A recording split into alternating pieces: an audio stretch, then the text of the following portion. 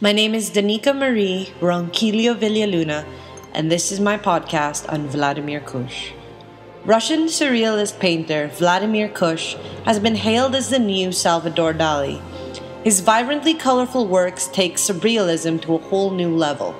However, Kush refers to his art not as surrealism, but as metaphorical realism, and it is easy to see why. Two of his artworks that I will be talking about are Treasure Island and African Sonata.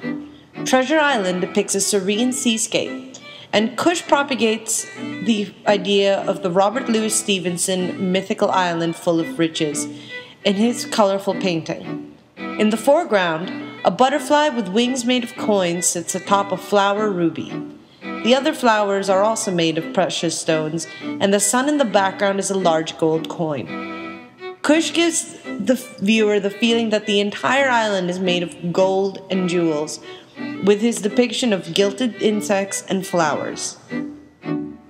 African Sonata is a painting depicting a scene from a watering hole in Africa.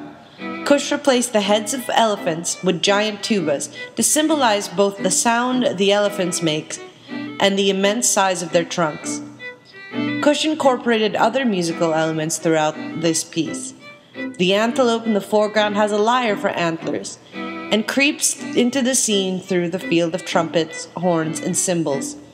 Smoke seeping from the volcano in the background and the clouds in the skies take the shape of musical notes.